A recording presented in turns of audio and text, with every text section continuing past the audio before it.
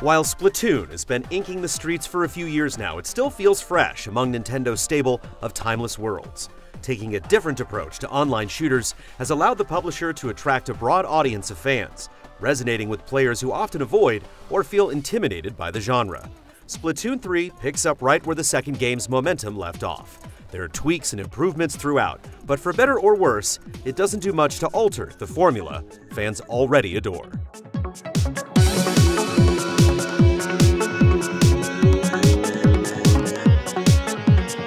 With single-player, multiplayer, co-op, and more, Splatoon 3 has a lot going on, and connecting it all is the central plaza. Different buildings lead to various multiplayer lobbies, a suspicious drain takes you to the single-player adventure, and shops for weapons, outfits, and knickknacks line the streets as recognizable physical locations. There are also a few more features here, such as a super handy recon tour that lets you explore maps without getting shot at, and an all-new deck-building tabletop game that makes for a great way to get your fix even when you're offline. Inside some of the buildings are target ranges to test out different combinations of weapons and gear, and these are also available while matchmaking, so you're not left staring at a countdown.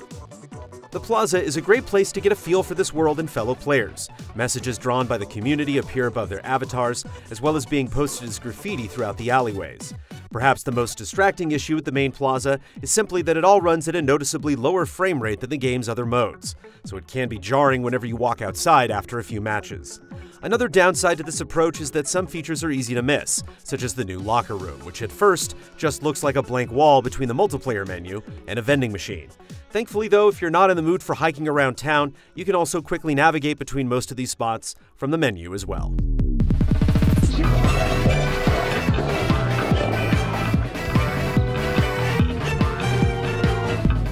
The single-player campaign is both familiar and expands on Splatoon lore in surprising ways. After a few intro levels to moisten your tentacles, you find your way deep underground to a research station known as Alterna. The base's snowy terrain and artificial sky serve as a hub connecting scores of levels as you try to clear infectious fuzzy slime from a series of islands.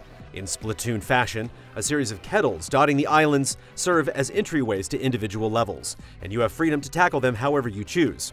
By using power eggs, primarily earned from completing levels, you can clear the puddles of goo blocking your path. As long as you have enough eggs, you can move on, so you can skip stages or come back later if you like. However, finishing levels also unscrambles bits of truly juicy Splatoon backstory, so there's strong incentive to tackle every level to read it all.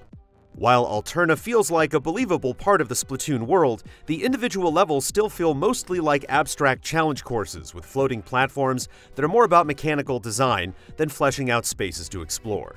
There's nothing wrong with the approach, but every now and then, moments like the game's intro out in the Splatlands tease a much broader world that's just begging to be explored. That said, what's here is very well done. Most levels offer a couple sets of weapons to choose from, which allows you to not only get accustomed to basic abilities, but really does a good job of introducing you to the game's wide arsenal. This is especially key for making the most use of the new bow-type weapons, as well as specials like the Zipcaster, which allows you to dash to distant walls like a ninja frog. There are quite a few platforming devices distinct to Splatoon's shooting and swimming mechanics, such as diving into ink rails to cross gaps, or using gushing geysers to reach higher ground. There are also plenty of familiar challenges like hiding behind cover and using explosives to splat whole groups of enemies. Most levels take less than 5 minutes as you hop rides on blimps, dodge snipers, and knock out targets. In fact, several of the most difficult levels are straight-up target practice, as you have to hit blocks flying overhead or pop balloons while grinding on rails, with little room for error. There are also a handful of fun boss reveals, including a showdown with the giant shark. However, while they make for great set pieces, most of these fights are pretty simple and straightforward. Only the epic final boss sequence really feels like it pushes you with interesting and challenging mechanics.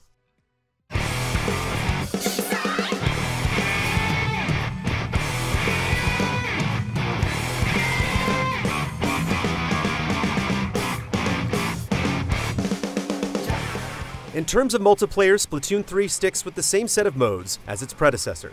The classic turf war design is still a fantastic way to let players of any skill level contribute as 2 teams of 4 compete to ink the map in their team's colors.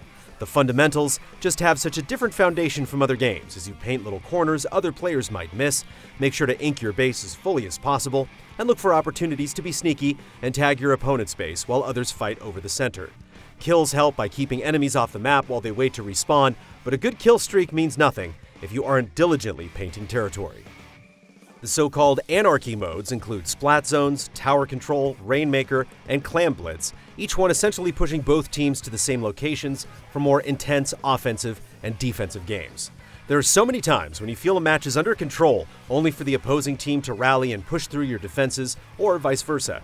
Trying to determine when to focus on the objective and when to stop other players leads to lots of strategic experimentation. Sometimes you might want to hang back and support another player riding the tower. Other times you might win by grabbing the Rainmaker and making a desperate run for it.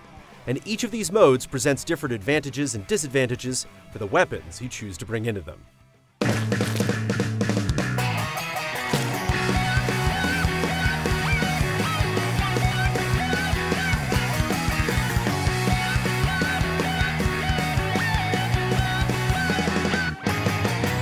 Speaking of weapons, the variety on hand is one of Splatoon's greatest strengths.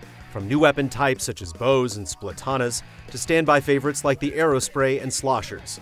While you may not be comfortable with every weapon right away, a little more practice, a different mode, or a different map can open things up.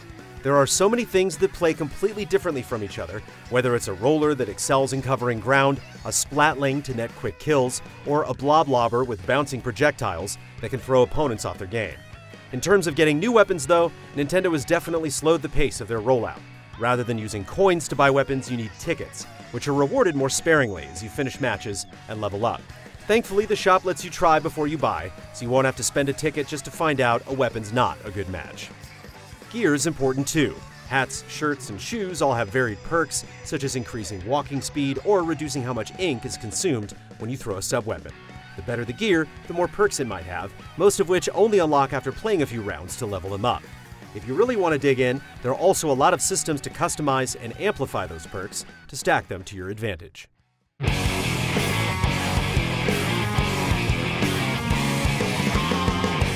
Outside of competitive matches, there's also the co-op Horde mode Salmon Run.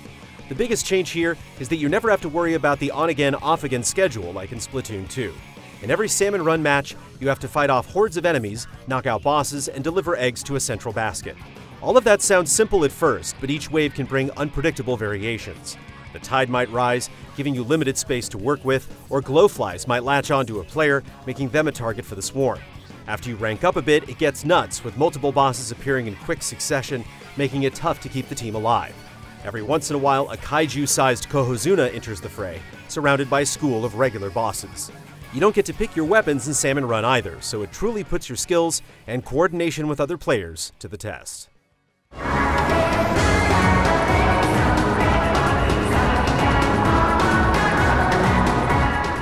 The last mode, so to speak, comes with Splatfests, limited events that pop up every few months, lasting over the course of a weekend.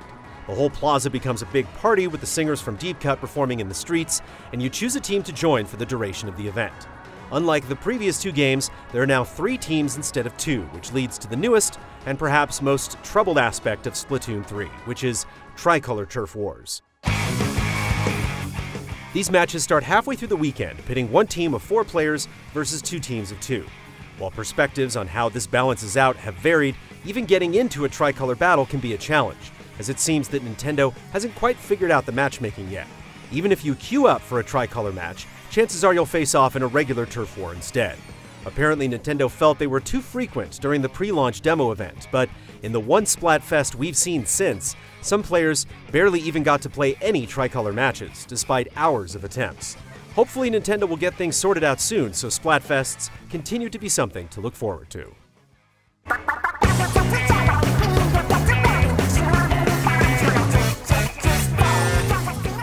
In terms of presentation, Splatoon 3's visual design is superb, with subtle reflection effects and fun environmental details on maps such as Wahoo World, where you can see characters on roller coasters and cafes in the backgrounds.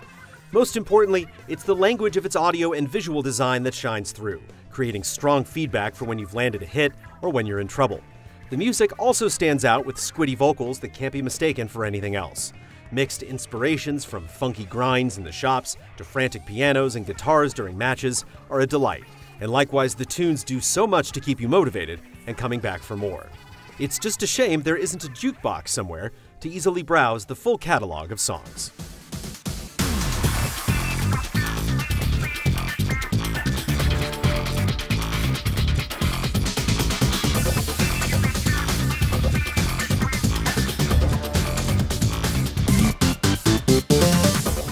Splatoon 3 continues the winning combo that Nintendo's landed on with this series, and remains as fast-paced and addictive as ever.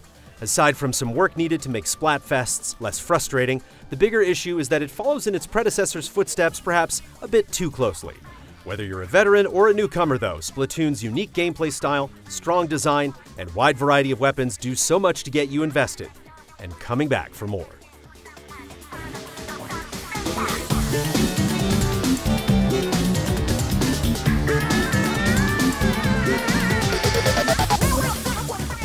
Final score, 8.5 out of 10.